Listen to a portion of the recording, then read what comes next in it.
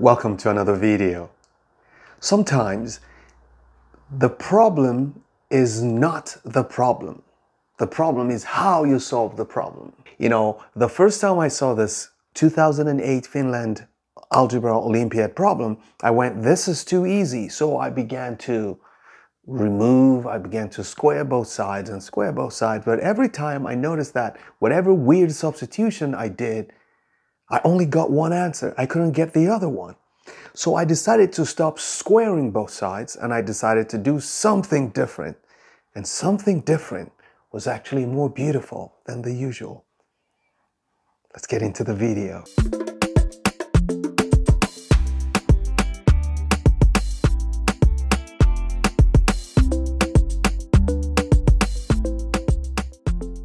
Our mission is to find x. But x is hiding inside two square root signs. And there's another x, and there's another x, and there's another one here. Well, it's the same x. But in order not to have so many x's scattered around, I decided to say, okay, you know this little guy here? Let's just replace it with a letter. So I don't want to be squaring both sides. I want to see what it looks like. So this is what I did. I said, let t be equal to the square root of x plus 1. And what does that mean? This means that t squared is x plus 1. And what does that mean again? It also means that t squared minus 1 is equal to x.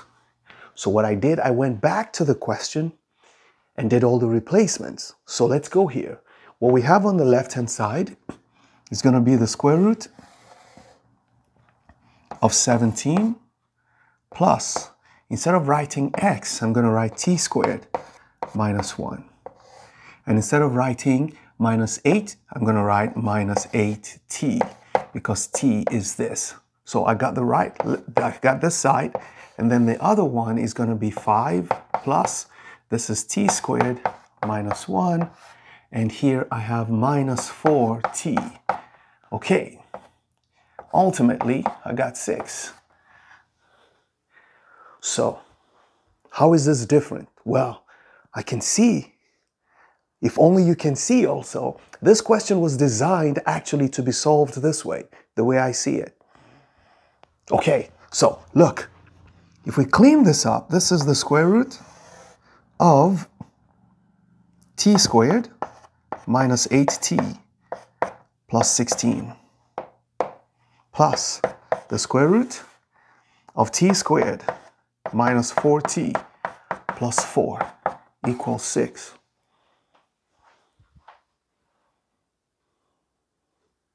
This here is a perfect square. This here is a perfect square. If you see it, look, what I have here is the square root of t minus 4 squared plus the square root of t minus 2 squared equals 6. I didn't know that was what was going on, but as I tried doing my substitutions, I discovered this. And this is beautiful because I can take the square root of what we have here, right? So if I take the square root of this, what do I have? The square root of a square is the absolute value of the root, which is t minus 4, is what I have, plus the absolute value of t minus 2. And that's equal to 6. This is one of those problems that emphasizes that the square root of a square is not just the positive, just the root. It is always the absolute value. That's important, okay? So, and you can see it here. How would you solve this? So assuming all of this is gone and this is the question you got, how would you solve this? Well, there are two ways. It's either you write your writes as a piecewise function and then you look at all the cases, or you just go straight here and look at all the cases. So I'm just going to do cases here, okay? Case 1. Case 1. In case 1, I'm going to treat this as positive and treat this as positive, okay? So both positive. I'm going to say t minus 4 plus t minus 2 equals 6. What does that give me? t minus 4 plus, so that's going to be, this implies 2t minus 6. Oh, when this goes here, it becomes is equal to 12. So that t equals 6 is an answer. Okay, I got one solution.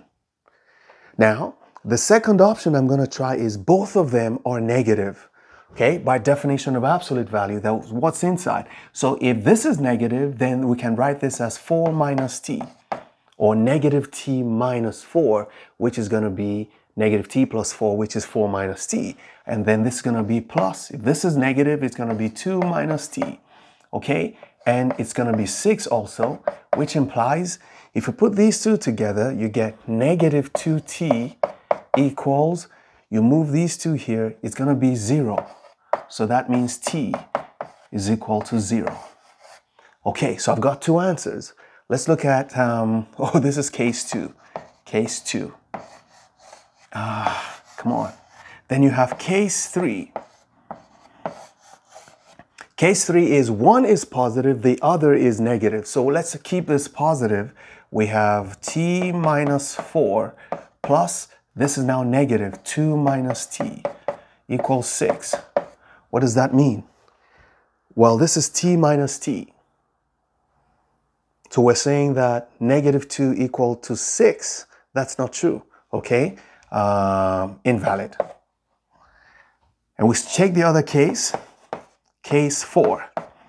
If we switch it, I think we're going to get the same problem. We have 4 minus t plus t minus 2 equals 6, implies we don't have that right too, because this t is going to cancel this t and you'll be getting 2 equals 6. That's not true.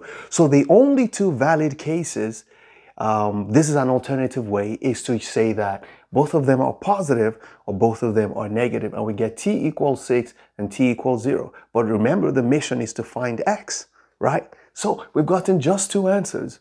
I don't see any other way of getting another answer. And by that, we can go back here and say that what was x? X is t squared minus 1. So x equals t squared minus 1, which implies x is equal to 6 squared minus 1, which is 35, or x equals 0 squared minus 1, which is minus 1. And those are the two answers to this equation. Ta-da-da! Okay, so